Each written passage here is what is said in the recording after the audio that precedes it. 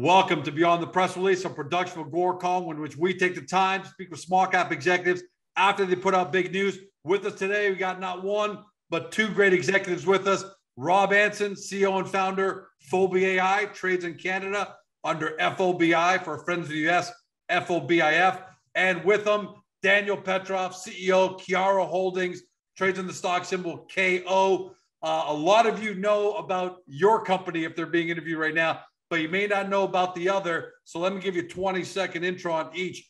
FOBI, a global leader in providing real-time data analytics through artificial intelligence to drive customer activation and engagement in the brick and mortar and e-commerce space. And that's underselling it because they've built a technology stack on top of that that's second to none in the world. What you need to know to provide third-party validation is that they've complete integration with with the likes of Lightspeed to provide real-time point-of-sale data, aggregation, analytics to either the customers of Lightspeed or the retailers on Shopify.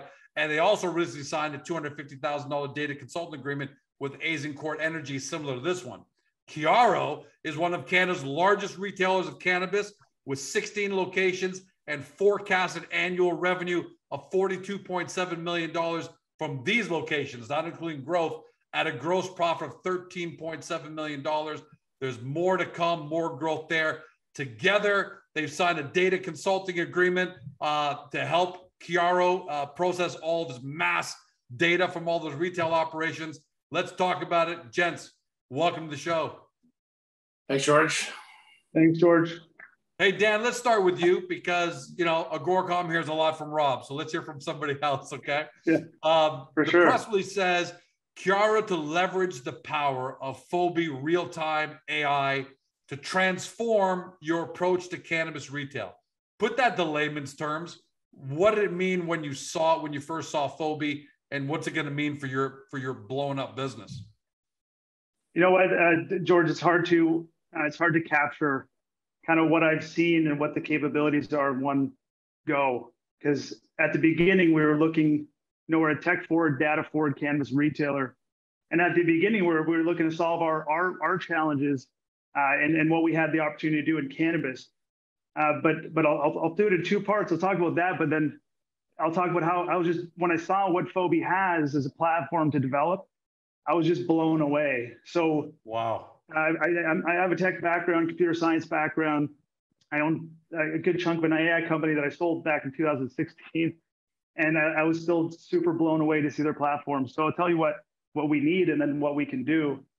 In cannabis retail, our retail information is segmented. Even the POS systems we use, the backend systems we use, they're still being developed and they're not talking to each other. They're different. So for instance, we're in Ontario with this new package we bought, and they need two different POS systems to do the same thing because one doesn't do delivery and one does. And so you can just see already how it's so disconnected. We're the first company in Ontario even to use a big end ERP in the back end out of all the companies that are already there. So the fundamentals with this acquisition and everything we need to integrate in some analytics and some insights into what we already need, organize our data, see where it is and give us insights so we can better integrate and better have those tools.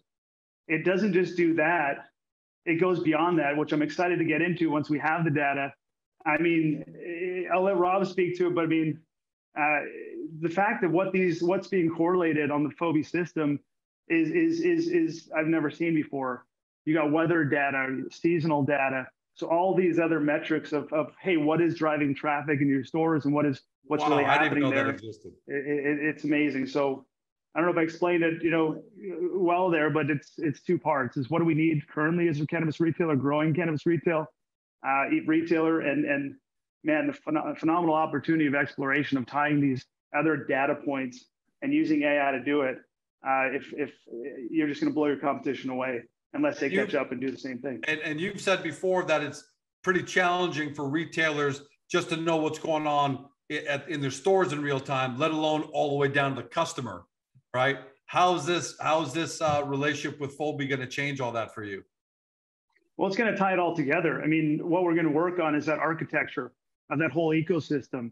From when we're getting products in the door, what products we're getting, how is all that organized, all the way to the customer and who's purchasing. So I think it's going to give us full transparency from every point of our system of where we touch in our supply chain. And I think Rob can speak more to that, but that's really what the expectation is, to build that superior infrastructure, that architecture, to really run our business and have data-driven decisions.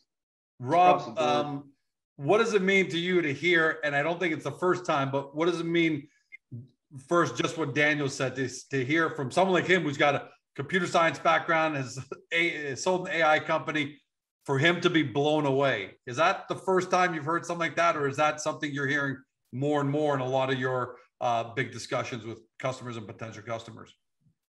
No, we hear it all the time. I mean, that's what we built, the power of what we built, the dynamic components of it, and the end of it. I'm very excited because, quite honestly, when I looked at Kiaro, the digital innovation that they've come to market with is second to none. They're one of the largest retailers within the country. They're absolutely crushing it. If you look at their revenues, this is a huge opportunity for us, something that we're very excited about. It's our entry into the cannabis market, which is absolutely right for us because it's another fragmented, regulated industry, perfect for the FOBI technology and solving problems around interoperability, data aggregation, real-time action. So no, we're quite excited about this. I think Kiaro is growing very quickly, as we saw with their Hemisphere acquisition. The story behind the company is relatively new, and I see it as a huge opportunity. So I'm glad you brought up what you said about entry into the cannabis in the cannabis vertical. This isn't just a one-off for you. Kiaro is going to be, and I think it's right to say, Rob, that because Kiaro is such a tech-forward company already, they're probably one of the best you could have started with to prove to the rest of the industry about your capabilities. So what's your plan for the cannabis industry? Because cannabis retailing is massive. Yeah, it is. We've been approached for quite some time now, George, by the largest brands, largest LPs, largest tech companies. It's something that we wanted to wait for the right time. And obviously, when I looked at Daniel and what he was doing with Kiaro, we wanted to launch here first with one of the best performing companies in the cannabis market, for sure, bar none. When we looked at the execution of their senior management team, it's quite something. I mean, if people spend some time, do some due diligence around who's involved with the company, it's extremely, extremely impressive. And we're going to be moving very quickly, George, as you'll see in the cannabis space. It's completely ripe for disruption for FOBI. Dan, want to come back to you. Clearly, you're growing. M&A is a big part because you just announced that acquisition. That was fantastic, and congratulations. How much comfort does this deal, does this agreement with FOBI, this relationship with FOBI, bring you, knowing now you can go forward with more M&A and not have to worry about all those interoperability issues that come with, because acquisitions look great until someone has to make them work. How much comfort does this give you now to just go on a real growth cycle here? So this is a great question, George. This is our first major acquisition of this many stores, and we run formal project management here as any good tech retailer should. And looking at our plan